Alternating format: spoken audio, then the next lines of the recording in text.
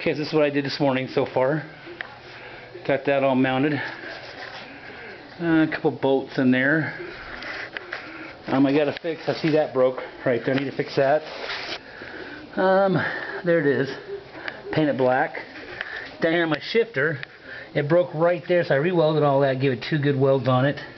Then I put a front plate on it all the way across and welded it to the box.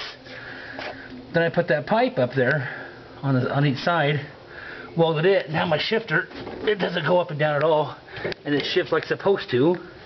I think that's all I got that broke. So anyway, bye.